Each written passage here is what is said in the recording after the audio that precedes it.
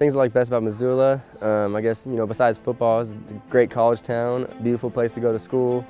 A lot of fun outdoor things to do. In the summer, it's just a lot of cool lakes and things to go to with your teammates. So yeah, I guess I just have to say besides that, just kind of getting out and doing fun things with your teammates. I'm from here, and I love Montana. I love this area. Probably one of the greatest things about having the opportunity to play here are the fans. Griz Nation is amazing. We have some of the rowdiest, loudest, most loyal fans, and it's awesome to be able to come, play in this beautiful stadium and put on a show for them.